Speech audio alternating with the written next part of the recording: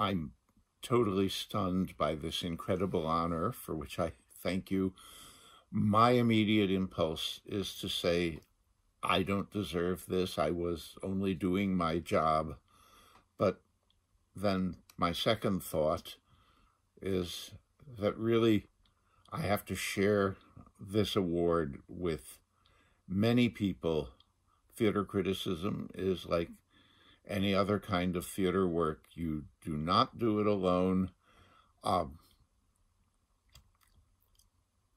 This award belongs partly to Jerry Tallmer, who invented the Obies, and a great deal of it belongs to the late Ross Whetstone, who sustained the Obies and presided over them for many years, and who also was the person who hired me at The Voice in 1971. Also, this award belongs partly to my mentors, Bob Brustein, Alvin Epstein, Stanley Kaufman, and Gordon Rogoff, and Eric Bentley. That's a list that includes 2 Lifetime Achievement Obie winners and 3 former Obie judges. It belongs partly also to a long string of Village Voice theater editors who presided over the Obies in their turn and who so often saved me from making an idiot of myself in print. I can't tell you how grateful I am to them. It belongs to many, many colleagues and other voice editors and staffers who challenged my ideas and made me rethink what I was doing and why the hell I was doing it. But most of all, this award belongs to the artists, thousands and thousands of them, who've made me see the world differently and made me think about it differently. Without you, we wouldn't exist. The art of criticism is dependent on the other arts. It's the only one that's totally dependent on you.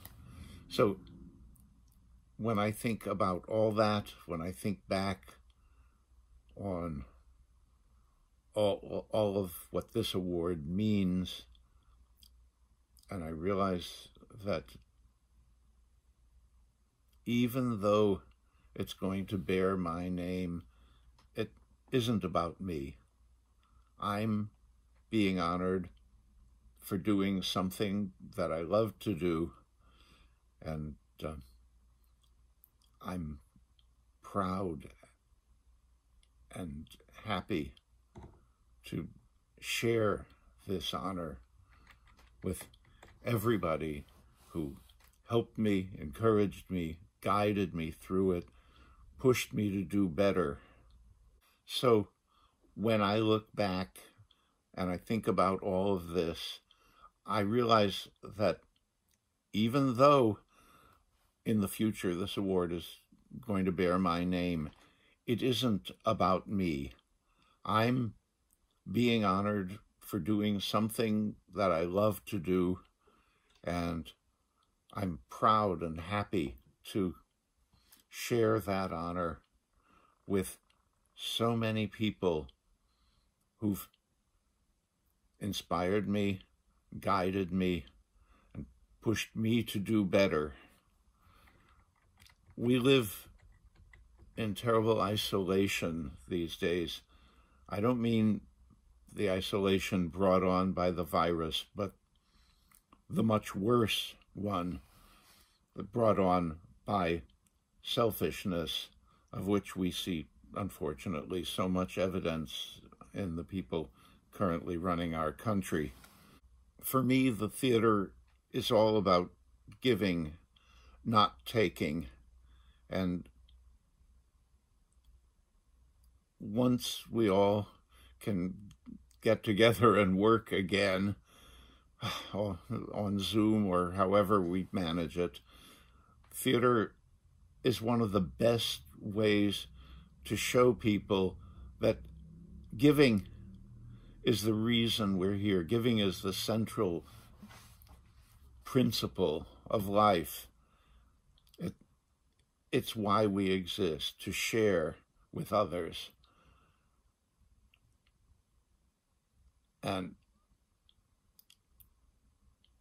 people say an actor takes the stage, but that wouldn't be of much use if the actor couldn't give a performance.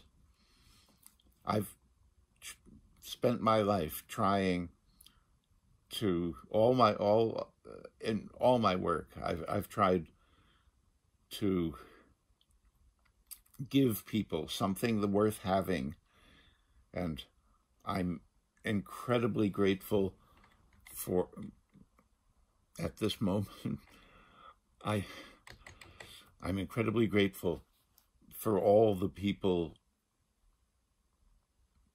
who've given me something back. My thanks go to this year's Obie judges and to the American Theater Wing, but most of all, I thank you, all of you, for being in the theater and for helping it to give me so much. I'm doing my best to return that blessing, and I always will. I thank you.